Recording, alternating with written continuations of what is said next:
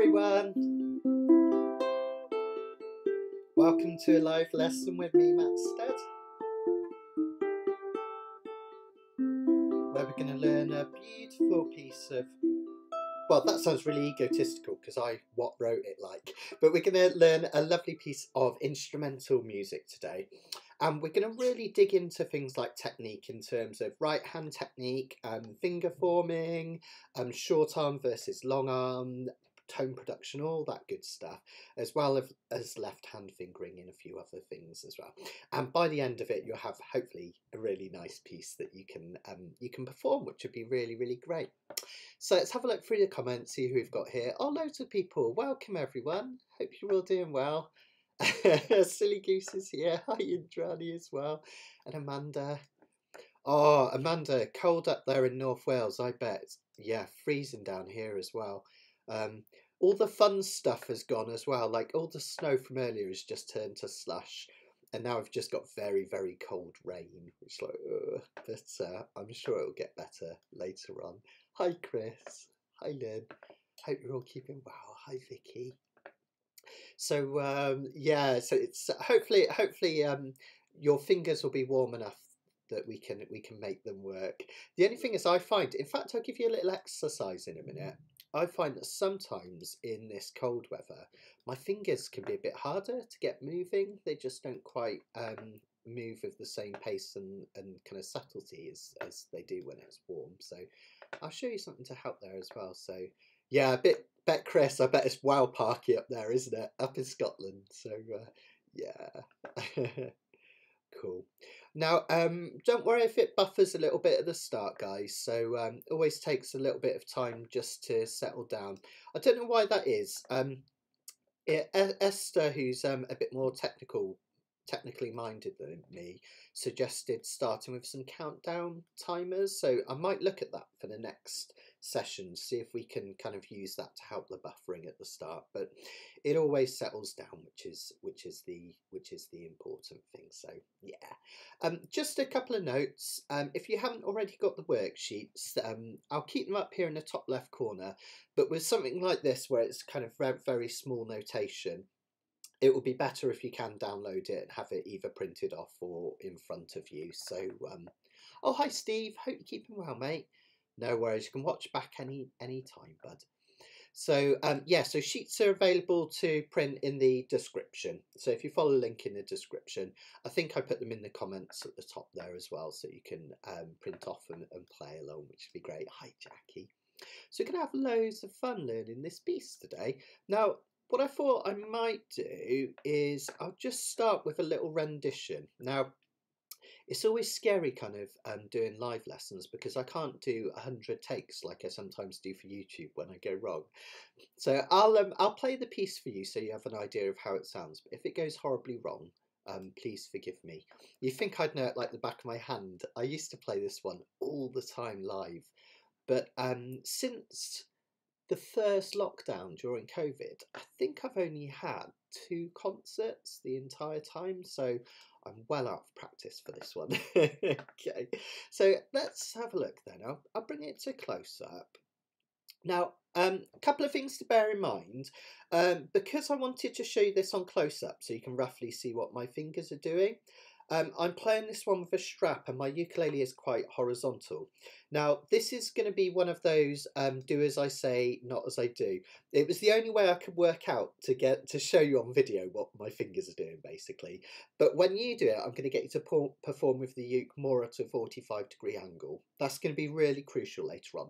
So don't copy my bad habits as I'm playing this. This is just to give you an idea of how it sounds and so that you can see what's happening down here and hopefully up here a little bit as well.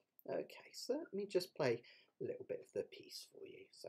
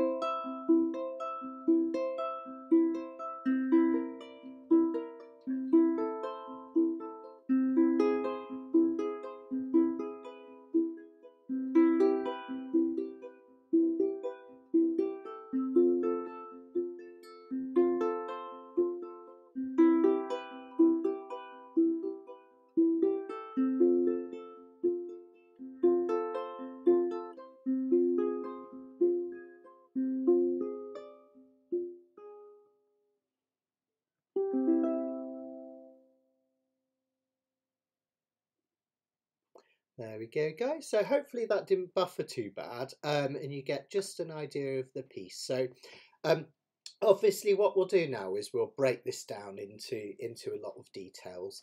If anyone's interested, this is this is a piece that I did for the ukulele grades. So it was on the RGT grades, which are like the international grades for ukulele.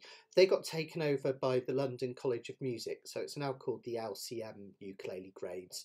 And the cool thing about this one, and I want you to take this as a real kind of sign of encouragement, is this is actually one of the grade 5 pieces. And if you think grades go from 1 to 8, that's really high. So if you can do this one today, even like a little bit roughly, you're doing so well on the ukulele. So really take that as a bit of encouragement. Now this version, hi Charlene, hi Angela, oh Laura's here, hi Laura, hi Peggy, hope you're all doing well. So this version is slightly different from the version in the grades, just to let you know. And this is a purely kind of music writer thing, I guess.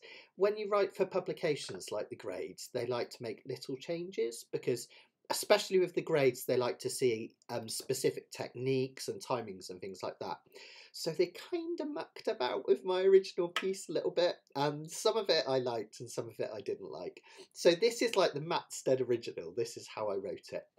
And this is available on my record, The Wend. I'll see if I can find a copy down there to show you later. It's on one of my CDs called The Wend, and I wrote it a few years back.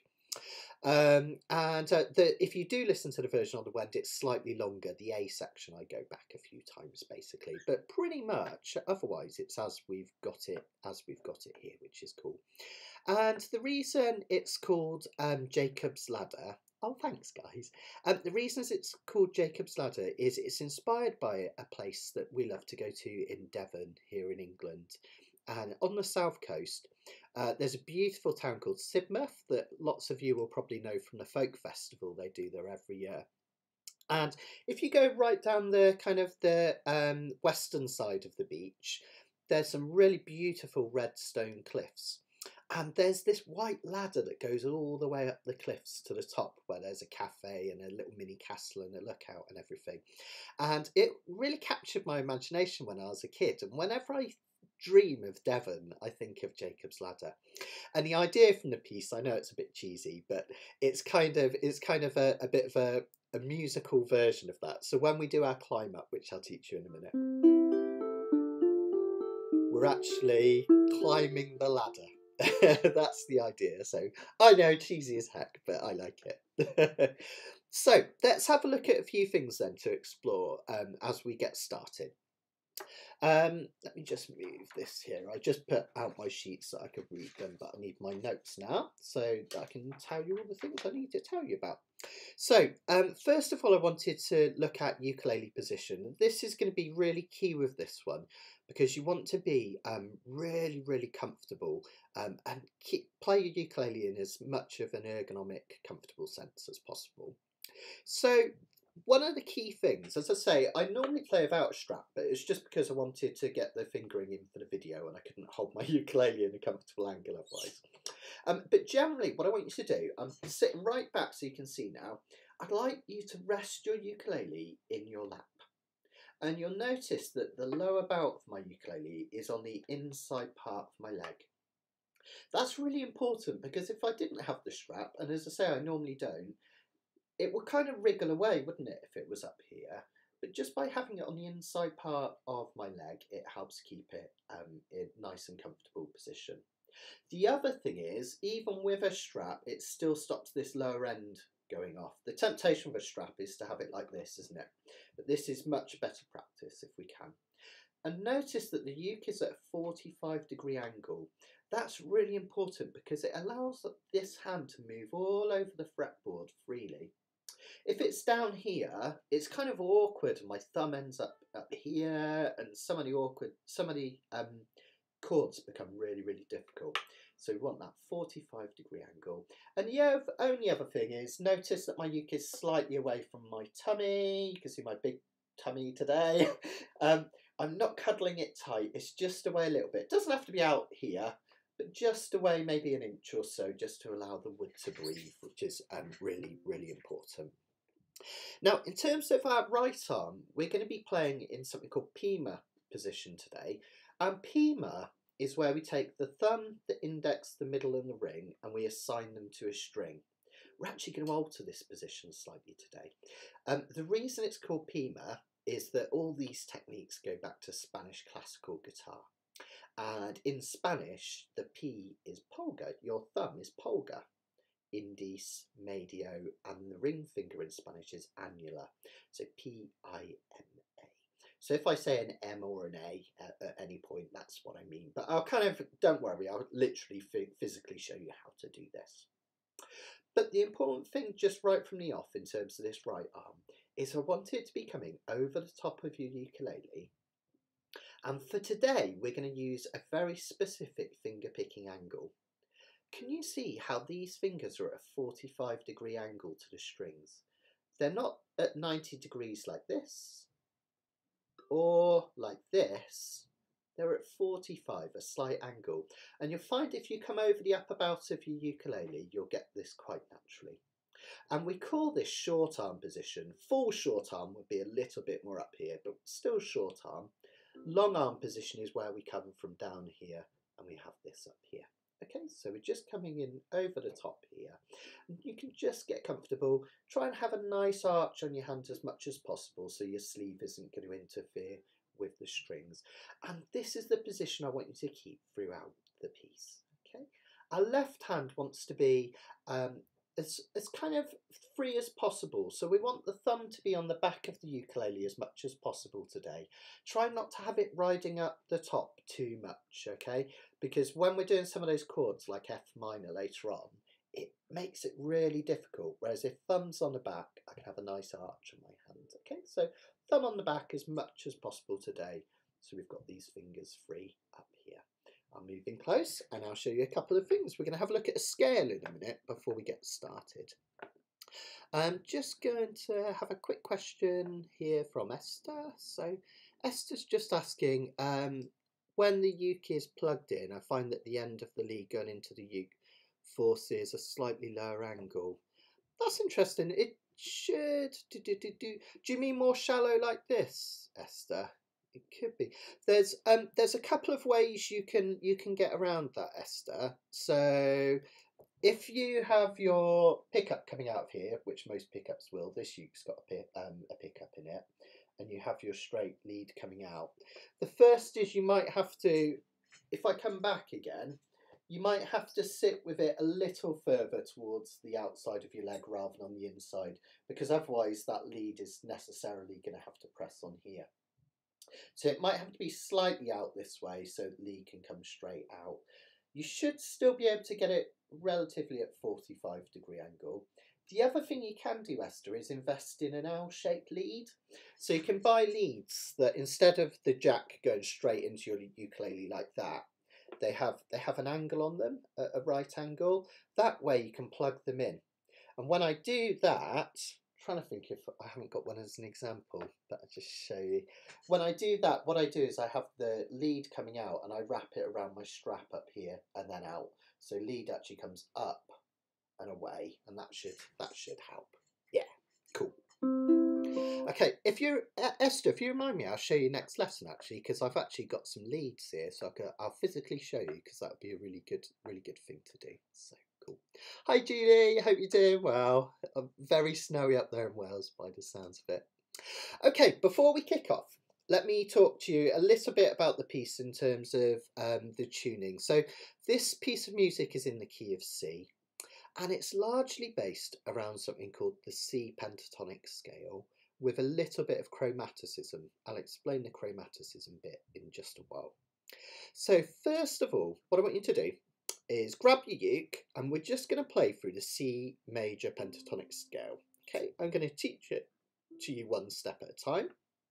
What I'd like you to do is I'd like you to pick the first two notes from the C major pentatonic scale using your thumb on the C string. So it will look something like this.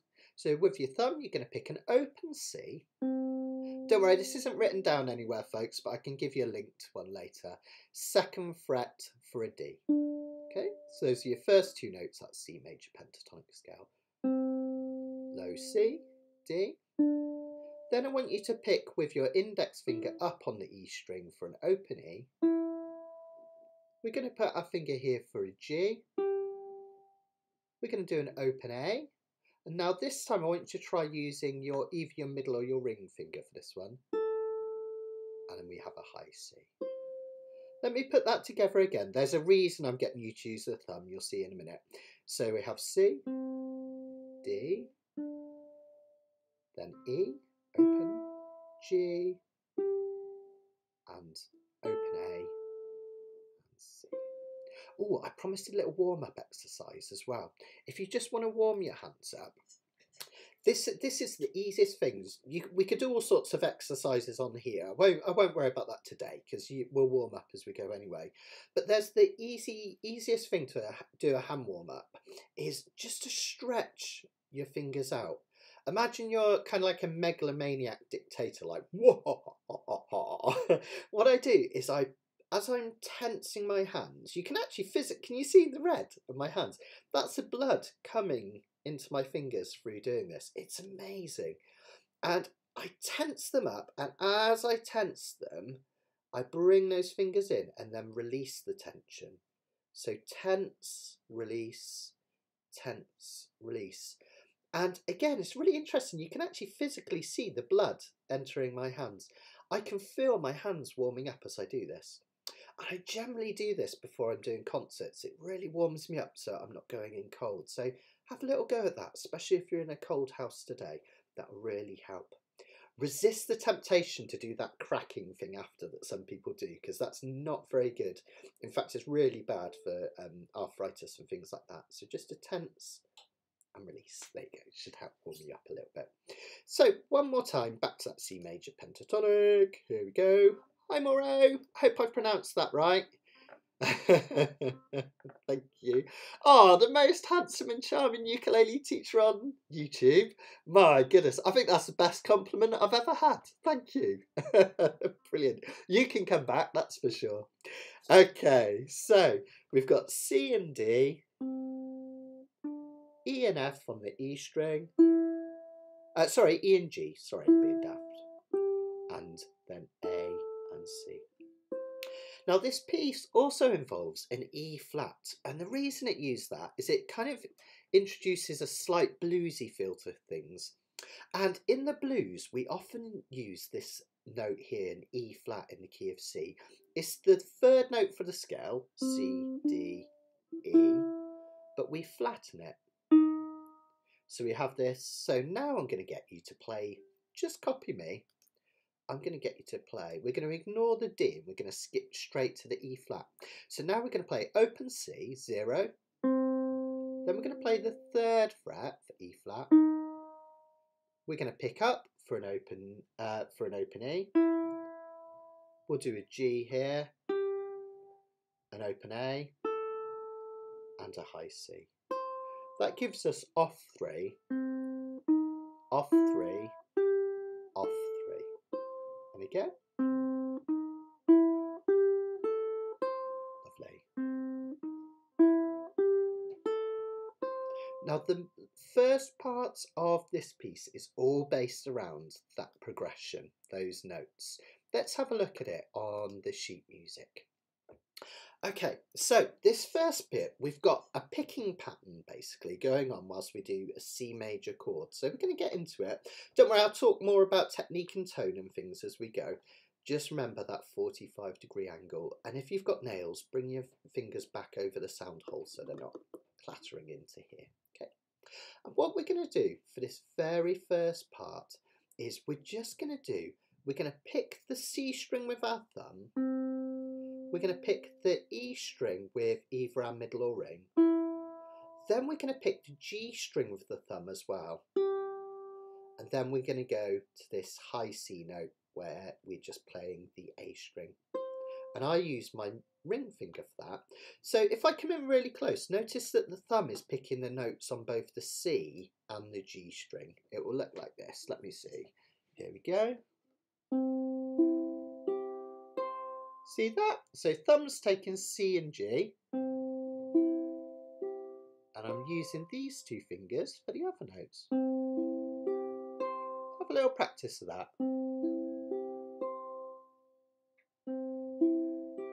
Often we call this picking pattern inside outside because we have inside outside.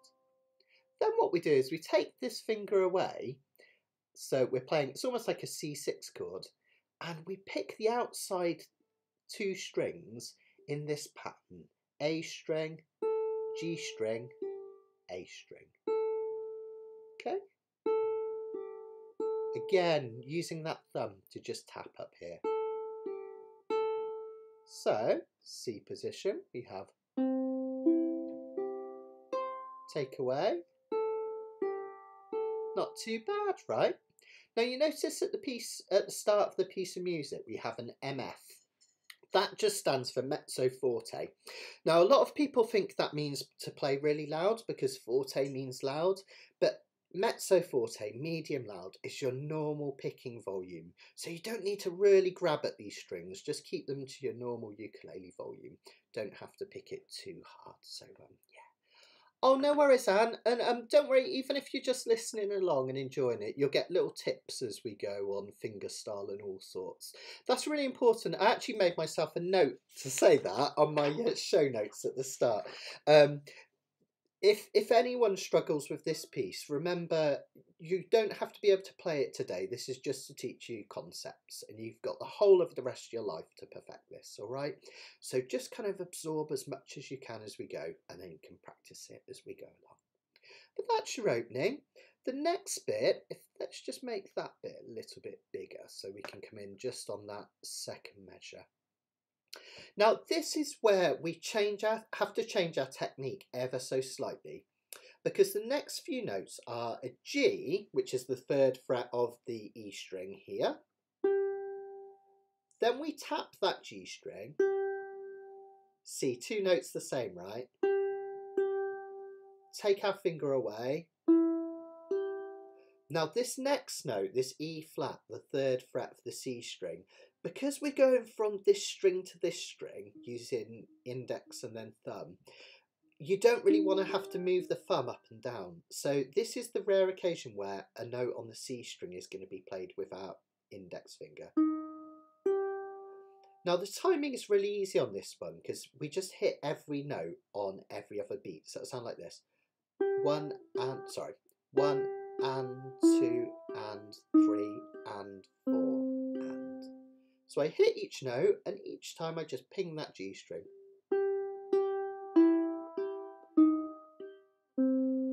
Okay, give that a go. 2, 3, 4. Okay, let's put those first two measures together. You might think, gosh, we haven't got very far. We've all this time we've only done 2 measures, but don't worry because this bit is repeated quite a lot, so you'll soon get the hang. Just trying to get the best angle here so you can still see my thumb as well. Okay, so timing on the first bit, we've got one long note in the middle. I sometimes like to count it as 1 and 2 and 3 and 4 and. So there's a note there that we just let hang. Another way to think about it is quick, quick, quick, long, quick, quick, quick. Okay. If I piece those measures together. Whoops, sorry, I made a mistake then, so I'm going to do that again.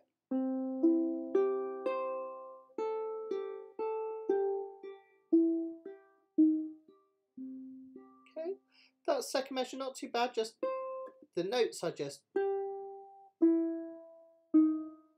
and then in between just tapping that G string. Okay, lovely. Now, what we really want to work on here as well is our tone. Whoops, went to the wrong camera then.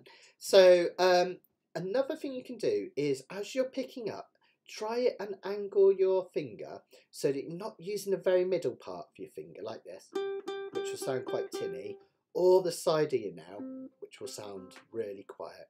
That 45-degree angle. and just pull your fingers up as if they're cycling into your hands as you go, and that will produce that lovely warm tone that we're after for this one. One more thing, and then we'll do the next measure, which is exactly the same, you'll be glad to hear. Notice we've got a decrescendo mark. Can you see that arrow that's kind of getting smaller and smaller as it goes across? That just means we're going to quieten as we play that second measure. So if I put that together, I have medium loud, and then just quieten off as you go, and you get that lovely dynamic. Next two measures exactly the same.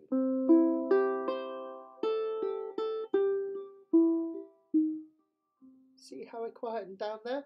And it's up to you how much that you want to kind of exaggerate that. You can go a bit crazy with it and have it super quiet on that second measure, or you can make it a little bit more consistent. Is absolutely fine. Okay, let's have a look at this one. Just got a question from Esther. Bar 2 and 4, the last thumb pick on a G isn't notated. Is this a composer's variation? Let me have a look.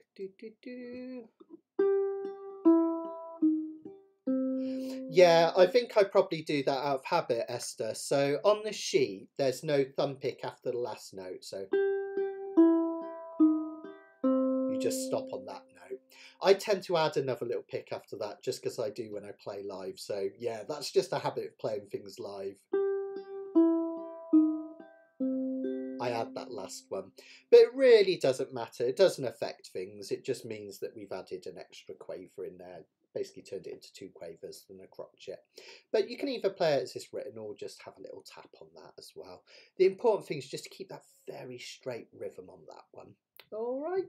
So next bit, we're going to descend the ladder. So we're climbing down Jacob's ladder. Okay.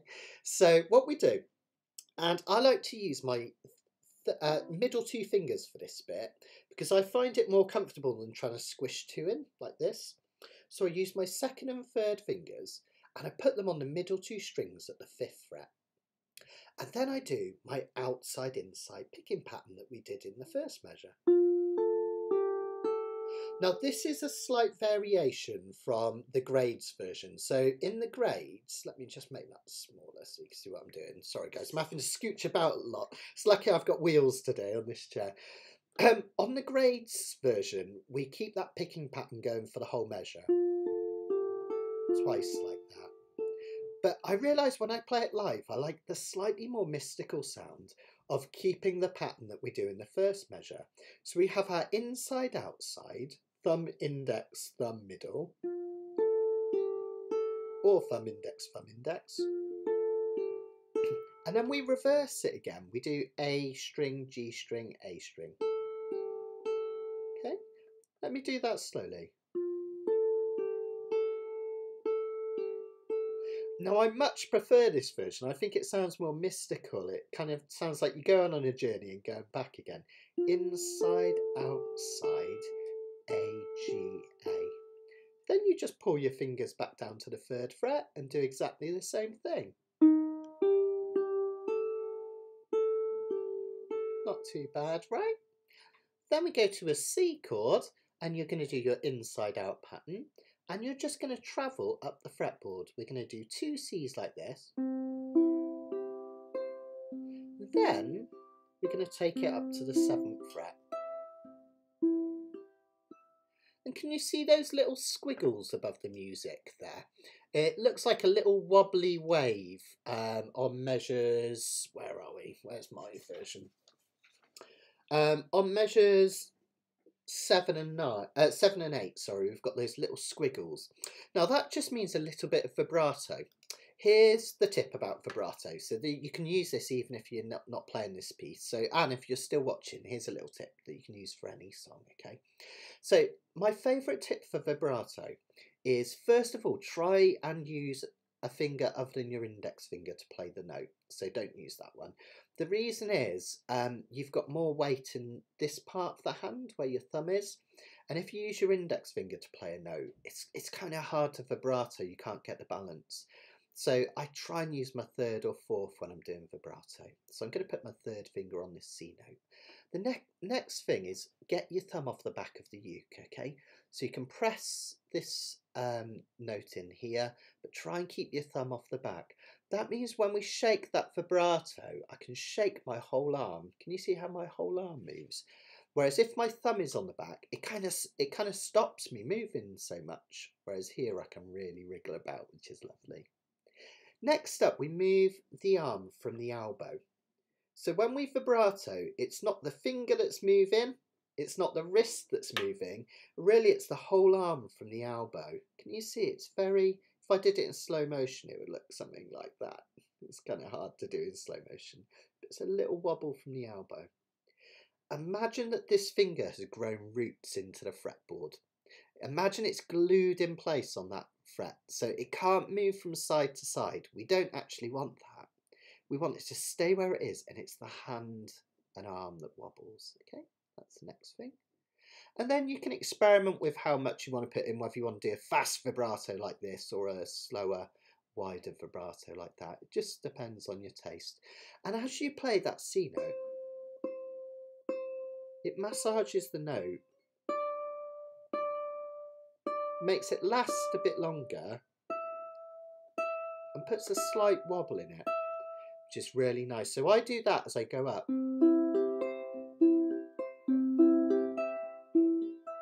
Okay. So let me just have a check. Okay. So for this one, the finger wants to just stay exactly where it is. In terms of the vibrato, Indrani, if you mean that, you want to keep that finger exactly where it is. It doesn't want to move up or down. Keep it just a little wobble from left to right on the strings. In terms of the notes, I'm going to talk about that next. I like to introduce something called a little bit of legato on this next bit. Legato is where we make notes kind of smooth into each other. So instead of using one finger here, and then going up to that high E note, that 7, using my little finger, I'm actually going to keep my finger down, the third finger, the whole time.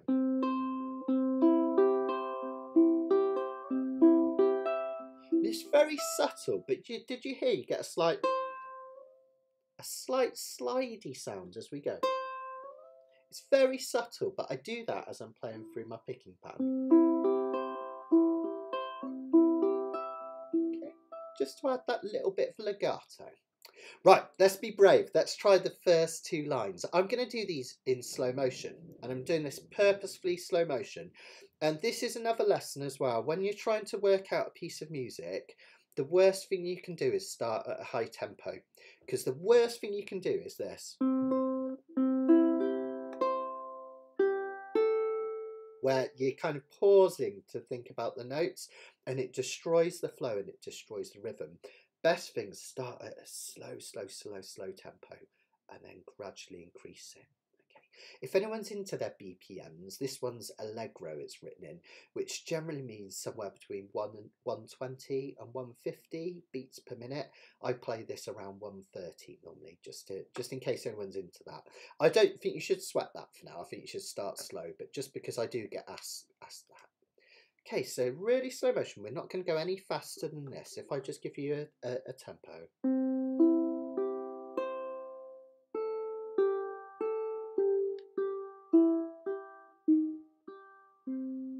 Okay, we're going to keep it that tempo. Notice that when I play that C note, I have to use my index finger on measure 2. So I do inside, outside. Okay. But as I come through these, this note here I do pick with my index finger, because then I can pick the next one with my thumb. So really slowly, 1 and 2 and 3 and 4 and.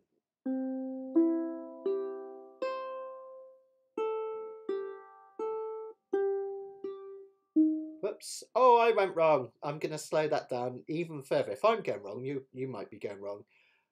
1 and 2 and 3 and 4 and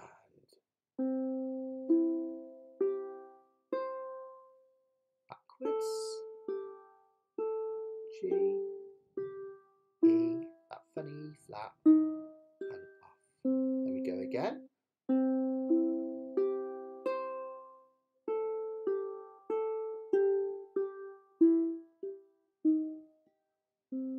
middle two fingers on the strings, middle two strings. Same on 3. C position. And then we take it up. And then we repeat. And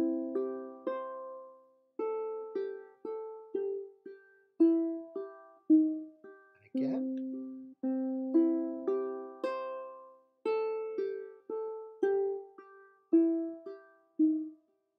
Go up. Down. C chord. We can take it up. There we go. Let me know how you got on with that, guys. I'm going to just pause here for a second so you can just have a bit of a breather and let me know how you got on.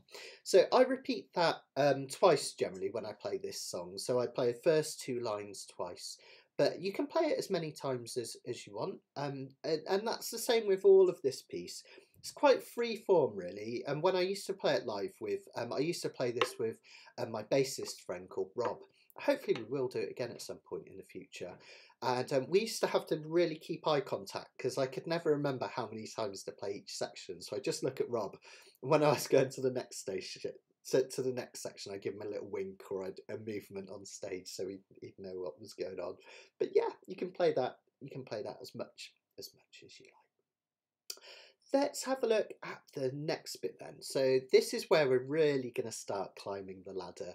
To be honest, this is one of the most simple parts of the song, which is quite nice because we've got a picking pattern the whole time, and then we're just going to take our fingers up the fretboard. And I'm going to show you some kind of fingerings for this to make it really clear as well. Notice the little MP symbol, mezzo piano now. Piano we think of as a musical instrument, don't we? But in Italian, that's quiet. So we've got Spanish here in terms of the fingering, pima, and we've got Italian in terms of the musical symbols. So MP, mezzo piano, nice and quiet, okay? Now when we're just playing quietly, the temptation is sometimes to slow down, but we want to keep the tempo really consistent. But it just means as you're picking, just lighten up with the strings. Now, if you've got nails, and if we've got time at the end, I'll talk a little bit about nails and nail shaping. You don't have to have long nails like mine to play fingerstyle. I just like the way they sound on my ukulele. That's why I have these fingernails. But you can play it with short nails as well. If you have got longer nails on your right hand, when I go to mezzo piano, I like to just use a little bit more of the flesh, so I purposefully roll my finger a little bit more over the string, rather than just using the nail, and I find that just gives it a nice kind of softer tone. So yeah. Oh, I had a question or a comment coming in from Chris. Now, Chris has said using my index finger on the C string is a little bit tricky. It can feel a bit weird, Chris, that one, when you go to that E flat note. The trouble is, if you don't use that index finger, you have to do two thumb picks, and you can do that, but it's kind of a bit harder to do it quickly, whereas that one can be a bit more quick. Now, you don't necessarily have to use the thumb on the G string and the C string in general as well. You can go full pima, which is where the thumb takes the G string, index takes the C, middle takes the E, and the ring takes the A. And then you would just pull up one string at a time like this.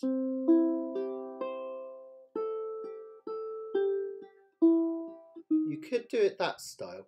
The reason I like the thumb to do it that way is it just creates this circular movement, which I think kind of softens it and just helps with the flow. But either's fine, honestly, as long as you're getting that nice rhythm and it's sounding nice, just go for it. I've got a motto on the ukulele, you've probably heard me say it before. If it sounds good and it feels good, it is good. All right, so people get really het up in technique and things, but honestly, if you follow that motto, you'll be right as rain. If it sounds good and it feels good, it is good. All right, so let's have a look at this next line then. So this is measures 9 going onwards. So basically, we're going to do our coming up the ladder now. So I come in close, and what we're going to do is we're going to do the picking pattern that we had from the start again, where we're doing inside outside. And this time, that inside outside, if I come in close, you could even just use 2 fingers for that there. That pattern continues for the whole of the next 2 measures. So we do inside outside with no fingers down. Then we put our fingers on this. It's like an A chord that's been moved down. That would be A, wouldn't it? We're playing it here. We're actually playing 2 notes a third apart, a D and an F. If you don't know what that means, don't sweat it. It's not important for now. But these are called thirds, a D to an F, because there's 3 notes. There's a note in between D, E, F. And we call that dissonance a third. Next thing we do is we take that up 1 fret and we do the same thing. And we take it up 1 more fret and we do it again. Now this is introducing something called chromaticism. If I do that middle one, because we're in the key of C, when I do these 2 notes, which is an E flat and an F sharp, or you can think about it as a G flat, it sounds really discordant, right? But chromaticism introduces a little bit of, it's like salt and pepper or spice in a piece of music. Our ears love to be tickled. So anytime we play notes that don't belong in a scale, it's called chromaticism. And chromaticism often goes up in half steps. So we're doing the same shape, in effect, half a step higher, like this as we climb up. Now this next bit where we go to the 2 notes on the middle 2 strings, if you use these 2 here, what we want to do is we want to use, sorry, I got distracted then, it's my bad. When we do this next bit and we go up, when you go to the 5th fret, switch to these 2 fingers because you get the smoother change. Okay, so do that again.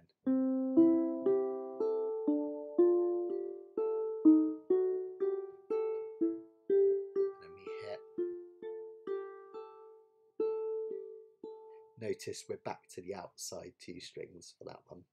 Let's give that a nice go after slow. 1 and 2 and 3 and 4 and 2 and 1. Take it up, take it up, and then 2nd and 3rd fingers. Bring it back to 3. Excellent. And then we finish off that by going to a C chord. Take it up to 7, just like we did in that first section. Okay, just pause there for a second, just see how you got along. So, yeah, bum bum bum. Yeah, you noticed, Esther. Yeah, well done. You're really good at picking up on these things. Yeah, again, that's softening it. So I go slightly to the side of my thumb for the G string when I do this MP section. It just kind of softens everything, so it's not all nail. If you use your nails, you get that nice loud tone. But if you go, so Esther's noticed that when I was doing the first section, my thumb was more in this direction. Can you see what I mean? So the nails hitting that G string. But when I've gone to this MP section, it's gone a bit more sideways on, look. Do you see how that softens it? Because it's the side of the thumb hitting. All these little things, they make such a massive difference. It's really interesting, isn't it? So, yeah, cool. Okay, then let's have a look. So let's try piecing that all together. What we'll do is we'll try the whole of the bottom, we'll try the bottom 2 lines of the first sheet, if that makes sense. So we're going to do this going up the fretboard bit to the middle 2. In fact, actually, this will take us right up to measure 20, guys, if you're following on the sheet music. So this is going to go into the next page as well. I come in on super close cam. That should do it. Here we go. 1 and 2 and 3 and 4 and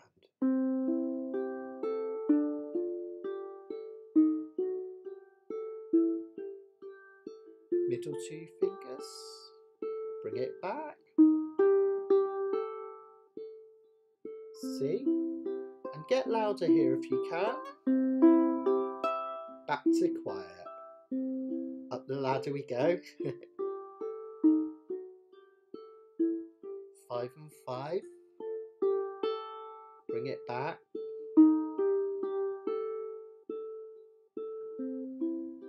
Now this time we're going to do something different actually. This time we're going to stay up there. So let's have a look at this where we specifically are, because I almost got a little bit lost myself there. Let's have a look at the last two measures of the first page. So we're going to still do our kind of climbing up the ladder. And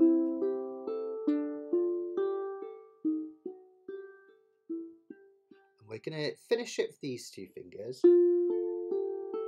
Now this time when we go up to this bit, we're actually going to reach out with our little finger to this 7th fret up here. Keep the pattern going. Okay, it's hinting at an F chord. It's like we're playing an F sus4 here. Don't worry too much about that. S sus2 actually. And then after we've done 4 of those, just take your finger off to the 7th fret. And then take it way up to 10. You can do a little bit of vibrato. So from measures 15 and 16, it will sound like this. Let me go a nice slow tempo. 1 and 2 and 3 and 4 and.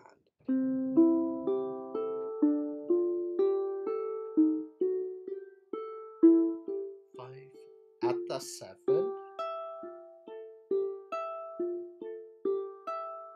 Take it, these two off. Take it up to 10. Yeah, well done everyone. It's lovely, isn't it? Oh, don't worry, Johnny. It's quite hard to do. Without the sheet music, isn't it? Just follow some of the techniques as much as you can, and hopefully you'll get something out of it in terms of that anyway, which would be brilliant. So that's a lovely. That's my favourite bit, because that's us going up the ladder. Now, if you want to be super fancy pants about this, I'm going to show you one more little technique, okay, which is really sweet. And this is what I do when I play it live. Totally optional this, so don't sweat it, all right? But let me show you. When we do this first bit and we do these open notes to this D and F here, this kind of A shape, what I'll sometimes do is before I put this shape down, I'll pick the C string before I put my shape down. Can you see that? So, and what that creates is a hammer-on. Have a listen.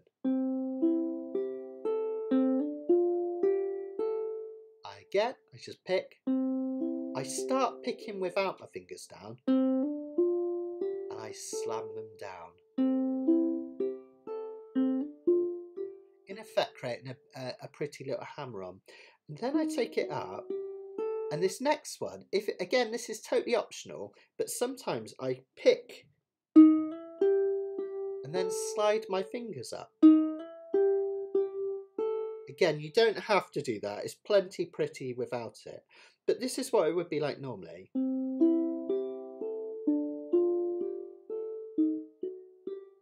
Okay. And I'll add the little hammer on.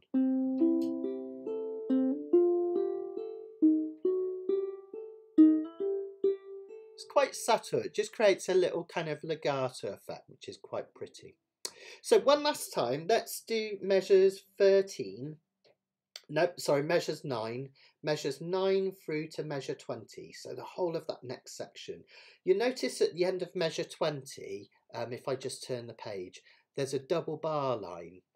Can you see just at the end of this line here, there's a double bar line. It's thicker than the other ones. That tells you you're coming up to a new section. So quite often composers will put that into music just to break up the sections. So if we go from measure 9 to that, you can think of that as the second section. Let's give it a go. Here we go. 1 and 2 and 3 and 4 and 2 and 1, 3 and 2. 4 and 3, 5 and 5, backwards, 3, backwards, C, up to 7. Then we go again, up the ladder, 2 and 1, 3 and 2, 4 and 3, 5 and 5. Oh, sorry, this time add your little finger to 7. Almost forgot then, guys, sorry. Just take away your middle 2 fingers and take it up to 10. Fantastic.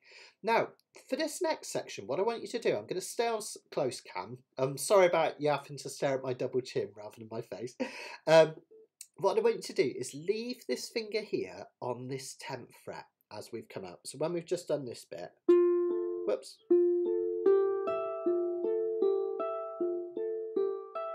Leave this one on this 10th fret. Now this next section, which looks really complex when you look at the tab, honestly, it's really easy. Let me show you. I promise I'm not just saying that. It's just playing one shape and moving it down the fretboard. So when we come to measure 21, all we need to do is reach over with that index finger to the 7th fret up here. See it up here? And we just do our inside out pattern again.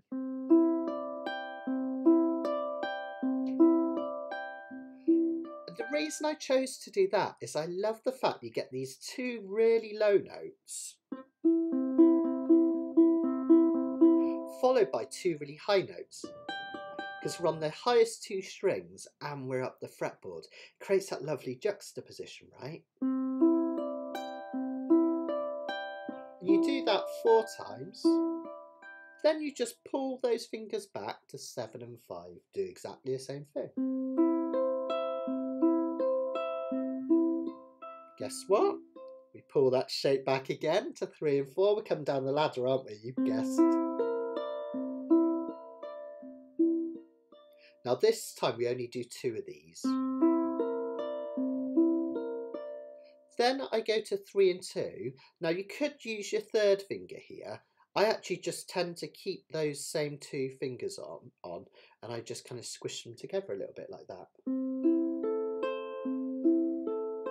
So let's go for measure 21 again. Okay, so we're going to do 10 and 7. 1 and 2 and 3 and 4 and... Take it back to your next dots.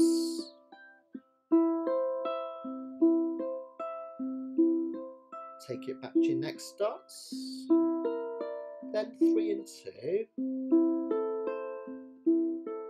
Now all we need to do is take this index finger back one, and that takes it to this lovely G sharp note here. See how that creates a lovely bit of dissonance. Now this next one, you could move this little finger back to 2 for this B note here.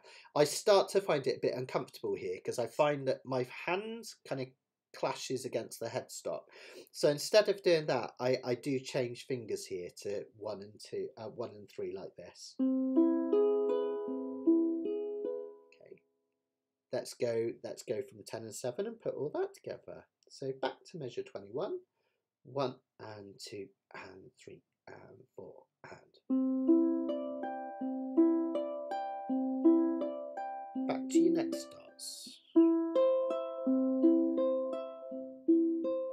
Back to 3 and 5, 2 and 3, index finger goes back to 1, then next finger goes back to 2, and then we finish with one of the most melancholy chords in the world, a C major 7.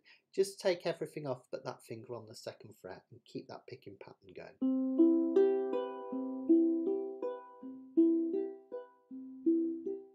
Next measure is just an F chord. And then we add this little finger down here. The bottom line, 2nd page, we go again. C major 7. We add that F chord again. Okay. Then we're going to go on to the very last page. And all we're doing is adding our little finger for that high C on the F chord, and definitely use your little finger. Don't be tempted to use your 3rd finger there. Use that little finger. Because this next chord is based on an F minor, you leave that little finger where he is and just flip these 2 around so they're on the 1st fret at the 1st fret here and the 1st fret of the E string. That little finger stays where it is. Let me show you that again. So from the F chord, look, I add my little finger and then I flip those 2 around. Can take a little bit of practice. And then we've got to go, this is a big stretch up to the 5th fret. And then we finish with putting your little finger on the 7th fret. And it's actually still a C chord, it just has a high E note at the top. Okay, I'll explain what all those funny symbols mean in a minute, all right? But if I just play that final line, okay, we've got this F with the C added, flip to the F minor, reach up to the 5th if you can, tough one on a tenor, and then take everything off just up to the 7th and give it a strum. Okay, well done, guys. Now, I'll tell you a little bit about that last line in a minute, and hopefully there'll be a bit learning in there, even if you haven't got the sheet in front of you, just about some musical symbols, which would be quite cool. Let me go to that last line now, bring it up on screen for those that haven't got the sheet music. So we've got a few kind of musical symbols going on here. There we go. So I can make that bigger, I think. Whoa, that's very big. A bit smaller. There we go. Sorry, guys. Okay, there we go. So we've got some new musical symbols here. We've got rit. That can stand for a few things. Ritandando is the main one. It can also be called ritardo, but that's kind of slower. So ritandando is the normal one. That means we're slowing down as this section progresses.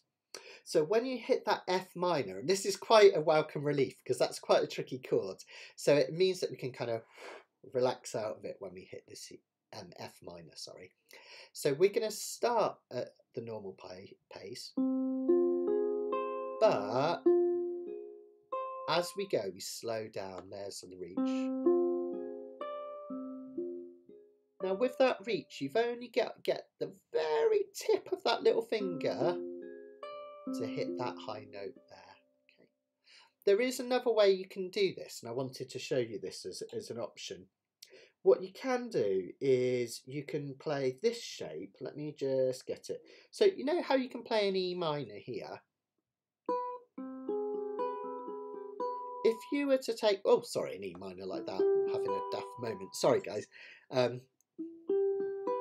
If you were to take that up one more fret, that would be an F minor. So you can do that shape and add this little finger in here. That gives you another version, another place you can play that F minor chord if you don't want to do that big stretch. I like the stretch because I like the kind of the different timbre. If you want to make it sound really clean, what you need to do is you need to play the F minor shape with a finger covering the G string as well. So you end up rearranging. It will look something like this. If I bring this, hang on, where can I get it in close cam? There you go. So it will be like a D minor shape on 5 and 4. And your little finger is also going to hit this 5th fret to get that D note. Okay, like that, and then you can go up. So you could do this last bit like this.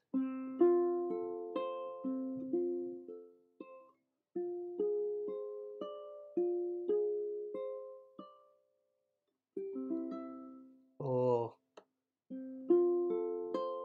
the big stretch.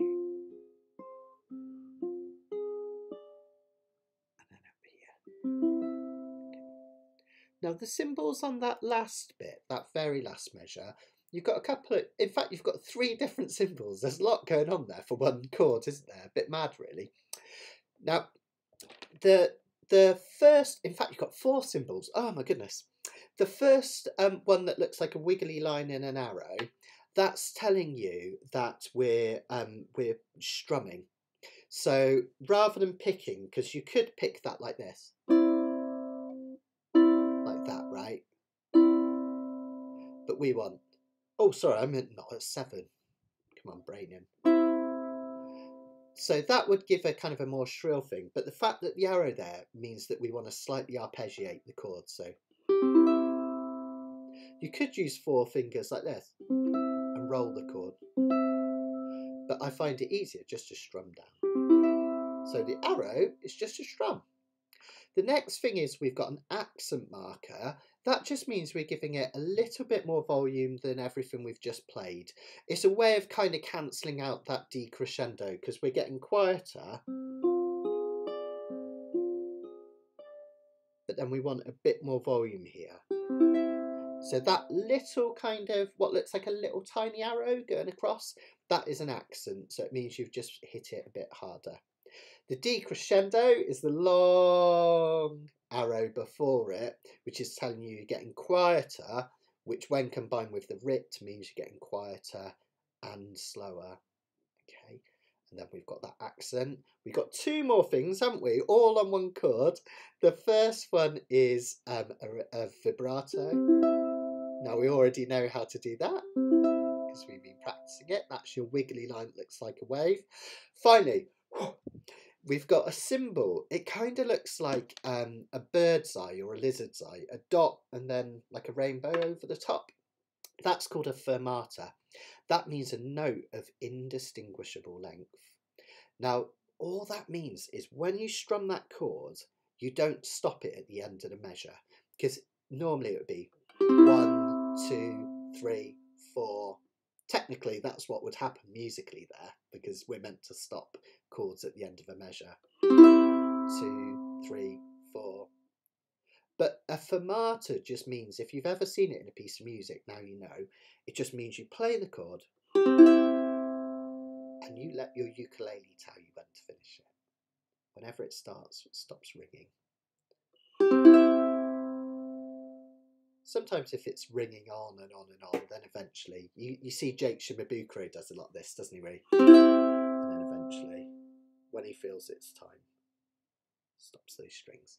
So that's what that means. So accent means hit it a little bit louder. Squiggle means you're going to strum it. Vibrato means you're going to wiggle it. And fermata means don't stop it. All right? So we're strumming, we're hitting hard, we're wiggling, and we're not stopping. All on one chord. That's why sometimes these musical symbols, they're really important, because if you didn't know that, it might just sound like that, which would be rubbish, right? So there we go. Okay, right, let me know if there's any questions or anything. And then what I think I'd like to do is have a play through super slow. We'll go really slow tempo so that everyone can have a go and have a bit of a join in. Then we'll try one more at tempo. I'm not expecting you all to be able to play it at tempo, but it'll be nice if there's a version towards the end that those that are watching back on a replay, they can rewind and have a go at and hear how it sounds. I know I did one at the start, but it's nice to have one at the end as well, isn't it? So let's see if we can put all of it together. I think what I'll do is I'll actually shrink this down, because you probably can't follow it on screen and I can't turn it whilst I'm playing. So if I get rid of that, I come into close cam, you can kind of watch what I'm doing then. I'll come in about here, okay? So just follow it through with me, and we're going to go super slow tempo right from the start. Then I'm going to take questions, because there's quite possibly there's going to be a lot of questions on this, and that's absolutely fine. And you can let me know how you got on and if you enjoyed it.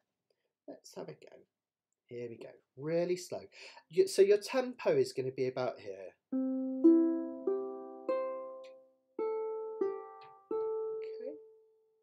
So, oh, I just got one question. The vibrato slows. I'll come back to that, Indrani, in just a sec. Esther, if I forget that, can you remind me? I'll come back at the end of these playthroughs. Okay, so here we go. Indrani, don't worry about the vibrato for this playthrough, just so it doesn't slow you down or anything. Okay, let's go nice and slow. 1 and 2 and 3 and 4 and...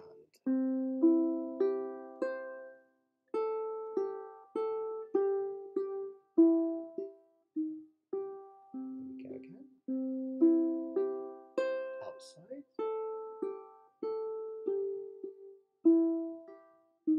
up to 5 and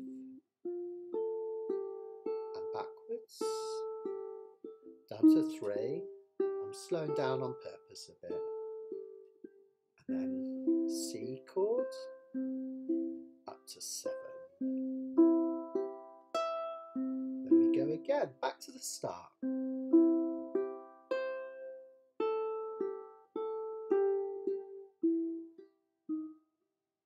Again.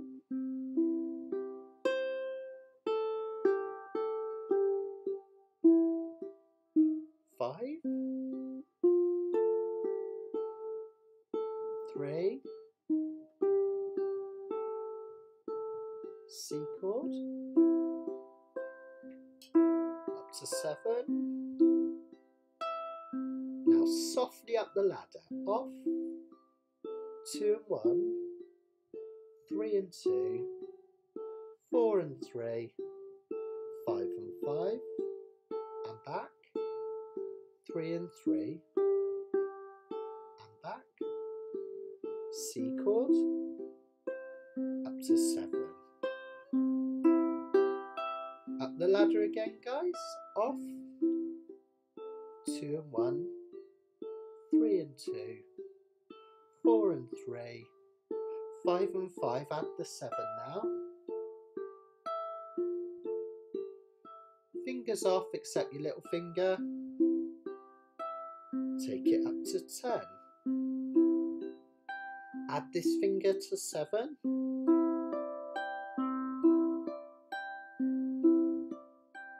Bring it back to your next dots. Bring it back to your next dots. 3 and 2. First finger back to 1. Finger on the bottom string to 2. Off for the C major 7. F chord. Add your little finger. C major 7 again. F chord. Add your little finger. Now slow down, we go to an F minor, up to 5 if you can, and then hit that 7, and then do a little dance because you made it. Yeah! Well done, guys. There you go. Let us know how you got on with that. Send us a heart or a like, or any questions if you got stuck. So I'm not disappearing. I'm still going to be here for a bit. So any questions with any of that, let me know. I'll just deal with Indrani's question, and then we'll have a fast playthrough. And if you're not quite there able to play it fast, just kind of have a listen and enjoy it, so you've got something to aim towards. Okay, guys. So Indrani was just saying when she does a vibrato, it slows her down a bit. Now, you might find it's because you're pushing a little bit too hard into the fretboards, Indrani. If you find when you're doing, it's probably that 3 to 7, isn't it? It might be that if you push a little bit too hard, then it's kind of hard to move from there, and it kind of creates a drag. So as you're doing that vibrato, make sure this finger's pushing very lightly on the string, hardly touching it all. And then you won't find it so bad, okay?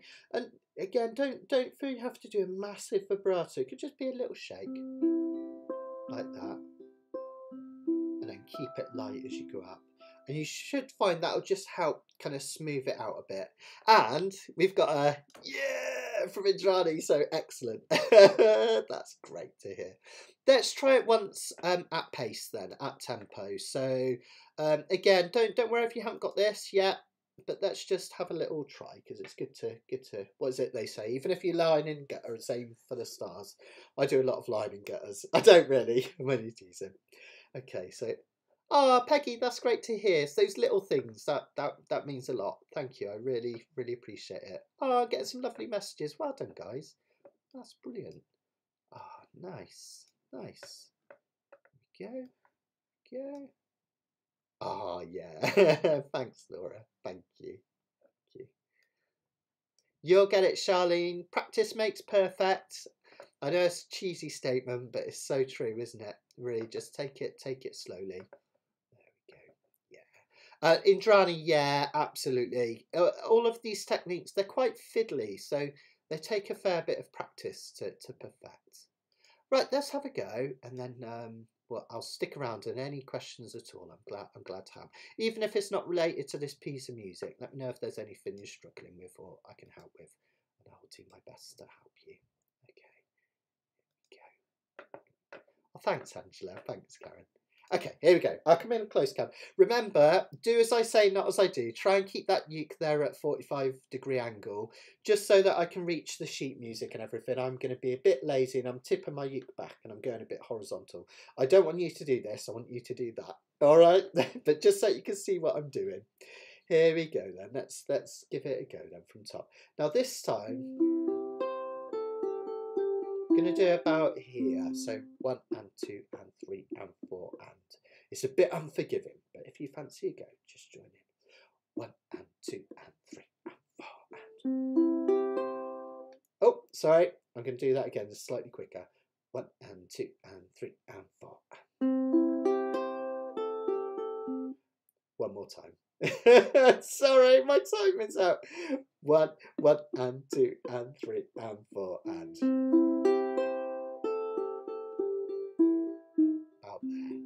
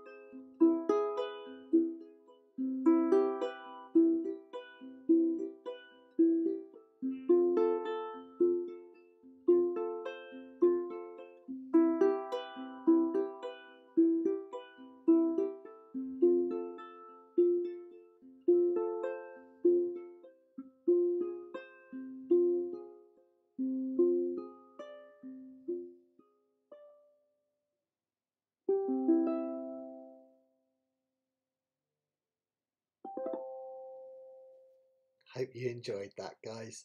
It's not too bad once you get into the rhythm of it and getting those picking patterns. I reckon you'll be able to do this with a bit of practice, guys. So there we go. And hopefully it just gives you an idea. I wouldn't really take it up much faster than that. I think on the original I do play it a little bit faster again, but hopefully that will kind of give you some ideas. So yeah, that's it. So brilliant. Let's have a look. So just checking through your comments and everything. So yeah. So I think with this one, oh, well done, Karen. Oh, thanks, Angela. That's lovely to hear. I sometimes forget that as well, Amanda. And I think in the original on the record as well, it goes back after you do the B section. I think it goes back and does the A section all over again. So yeah, that's cool. That's cool. Remember, it's all good practice. And just think, even if you can't play that, hopefully just those little tips about vibrato and legato, things like that, they'll help you in all your playing. So that's really important. So Rebecca, that's a great question. So the reason I don't just leave my fingers on for Pima, I just find when I get into the rhythm of the little bit where we're going up the ladder, you know, as we go up, I find when I'm doing that, if I do a roll using my thumb, so I come in close, so I find it kind of a bit more intuitive than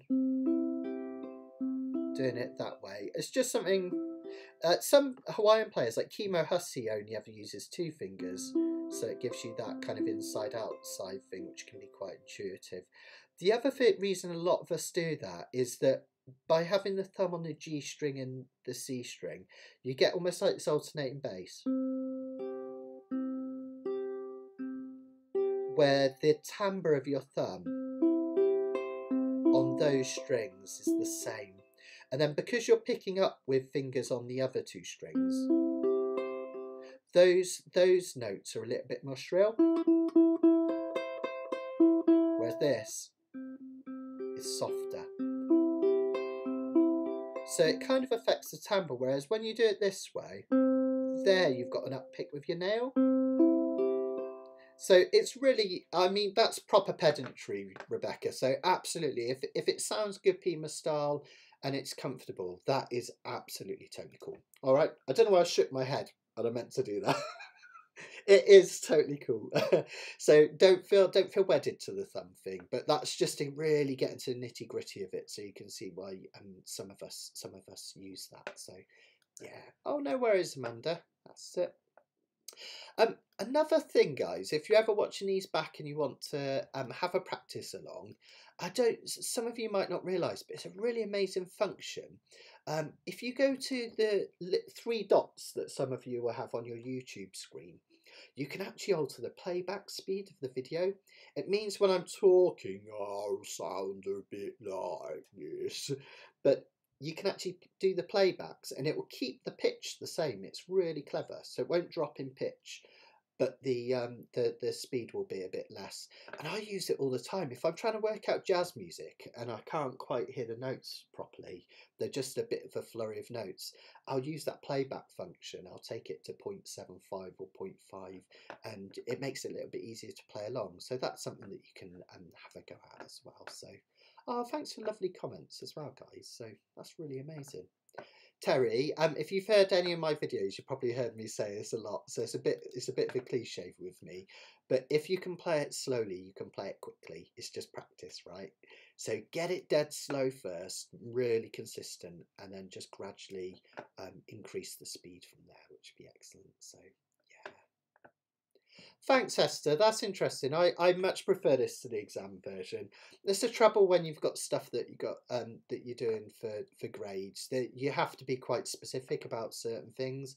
And I found that with a few of my pieces that I've written for grade books and similar, that you end up having to change them and they don't sound quite as expressive. So this version, hopefully you'll enjoy. Yeah. So that's good to hear. Thank you. I really appreciate that. What was I gonna say? Yeah.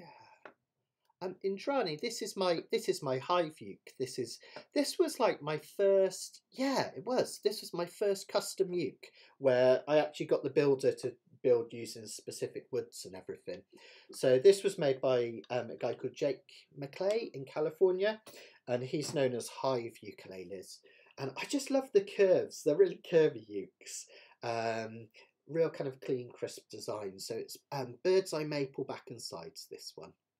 Bird's eye maple. And then ebony. I wanted all the trim and everything to match, so I've got ebony for that one. And then ebony headstock. And then a flame maple neck, which kind of shimmers in the light, which is really lovely. So I love his builds are so clean. If you look inside, even like the bracing and everything is like beautifully done. It's really it's amazing. I love Jake's work. It's absolutely brilliant. So yeah, this one. So yeah, and this one, by the way, guys, because I just wanted to I've got to get in promo mode again just whilst I remember. I wanted to show you something cool. So this piece that I did for the grades and I rewrote is going to be available in a new book that I'm producing. It's not finished yet, but I'm hoping by the time of the retreat, around the time of the retreat in the summer, it will be available. And it's going to be a book of original pieces. But you know how when you're doing ukulele pieces, quite often they're like 8 measures long or like a page long. And sometimes I feel like I want longer pieces to really develop my skills and dig into and stuff. And that's what I've tried to provide here. So some of the pieces in the book are going to be like 5 pages long, and it gives you loads to explore. and to perform as well. So these are some of the pieces. There's Jacob's Ladder, look. So these are the ones that I've just completed recently. There's Psy Waltz, which was from another book that I did a little while ago. And then there's things like Pendulum, Lonely Waltz. Some of you have played that from my video. A bit more of a kind of a slightly different version. Pendulum, which is where we've got this nice kind of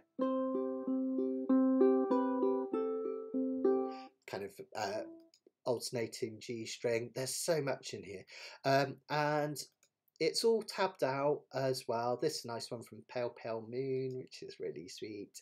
There's Pendulum again, and all of these are going to be available in both low G and high G in the same book.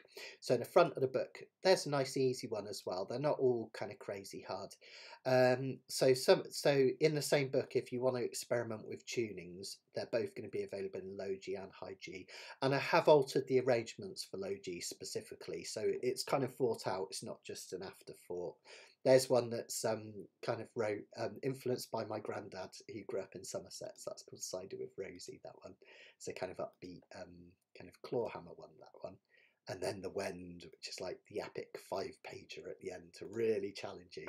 So there's going to be loads of stuff in there. So it's going to all be original pieces, working on that at the moment. So keep an eye out for that, guys. Oh, question from Esther. So, when you play the crescendo from the mezzo piano, for example, 13 and 14, do you change the angle of your finger and thumb again to play with less flesh?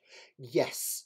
Yeah, so whenever I'm going from mezzo piano to mezzo forte, or just kind of getting a bit louder, I tend to come from a slightly more side-on perspective. So see how my hand is really kind of a bit more side-on rather than up like that. And then I'll kind of bring it out slightly more, so it's slightly more lifted, which will really allow me to dig in then. So soft, slightly more sideways, and then loud. There you go. Oh, thanks, Peggy. Thank you. It's one of my favourite pieces to play, Pendulum. I'll see if I can remember any.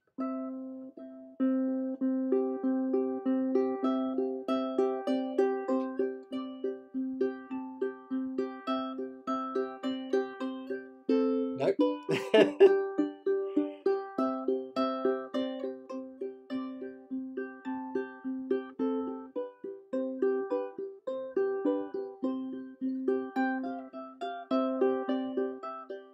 Something like that. There's a bit of Pendulum for you from the book.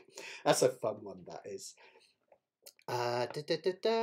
Oh, thanks, Rebecca. Well, actually, hold that thought. It probably won't come to anything, but a couple of the books that I'm doing at the moment are with publishers to consider, so just keep everything crossed for me.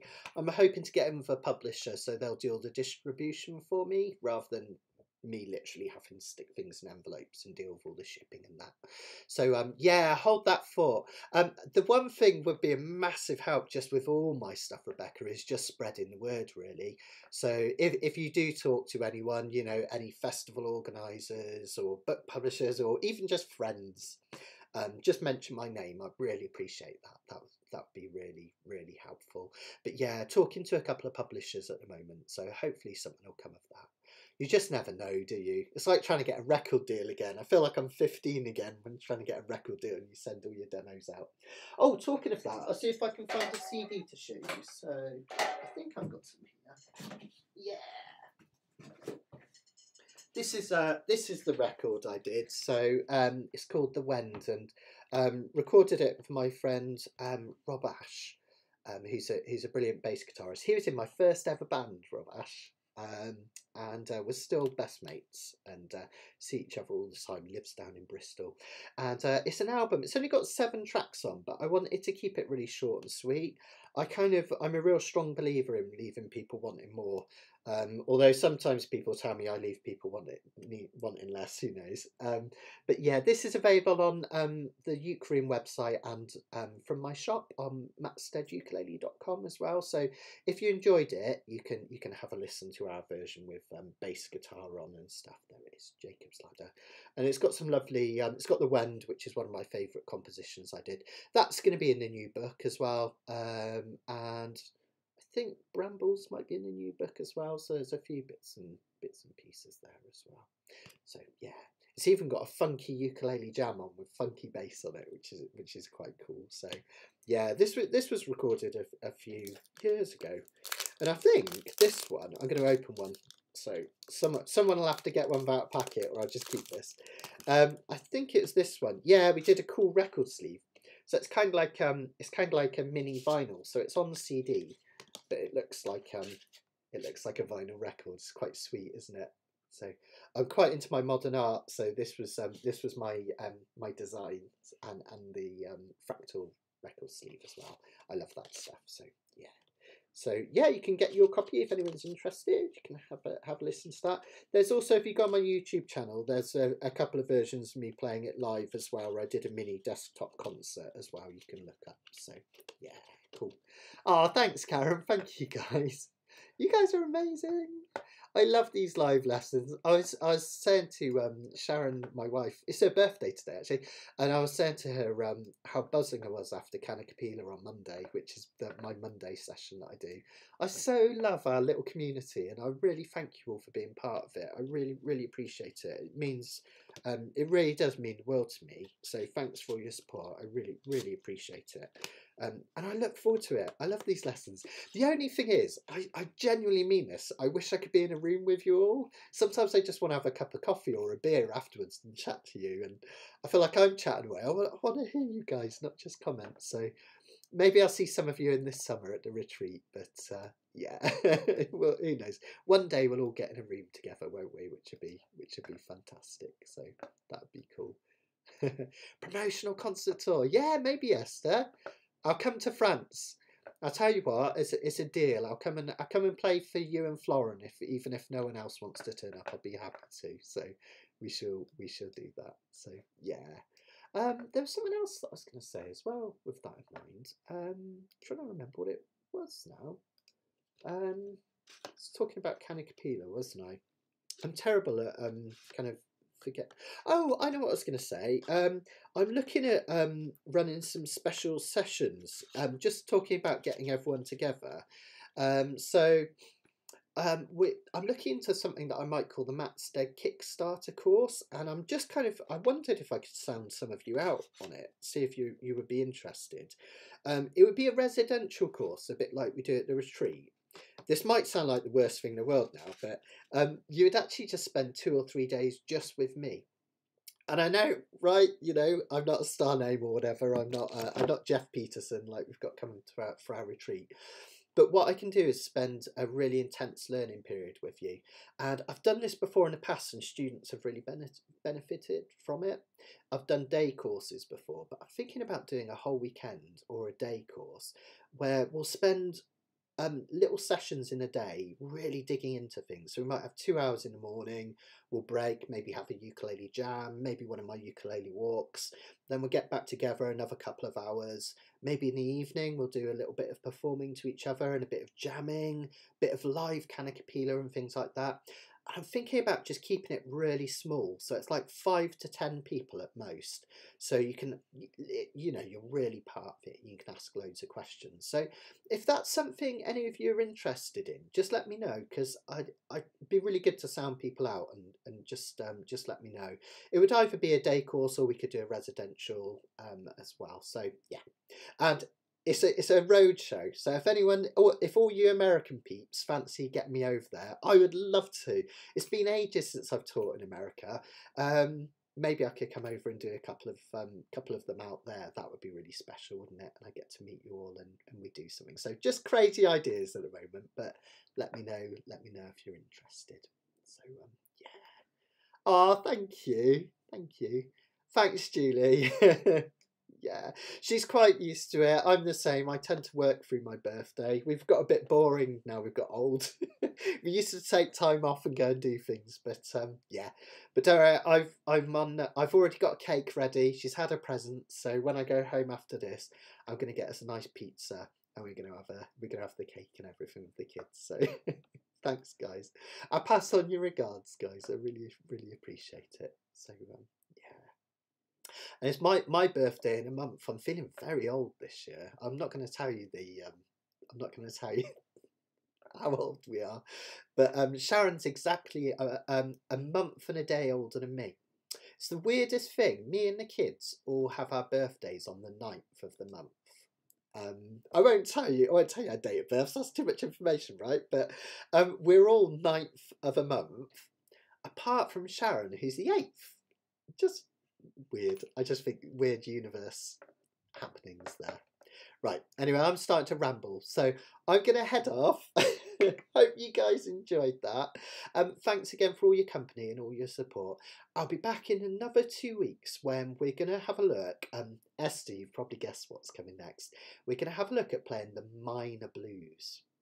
So you'll know from my monthly challenge that I set on my Facebook page, we've been looking at doing the blues in different keys, and some people have been having a go at minor key blues, and I've always had a bee in my bonnet about songs changing from major to minor. But then me and Esther recently, I gave her a lesson really digging into the minor blues, and it was really fascinating how interesting it could be, I think, hopefully, Esther. So I thought it'd make a really good lesson for you guys. So in 2 weeks' time, we're going to have a look at minor blues, how to really get the most of it in terms of feelings, soloing chords and everything. So that's coming up then. And of course, I'll be back on Monday for Canicapila as well. I'm excited for this next one. Got a real nice selection of songs. I won't spoil the surprise, but you'll know by the end of the week. Okay, everyone, well, take care. Thanks again for all your support, and we will catch up. You can, and much love. Bye.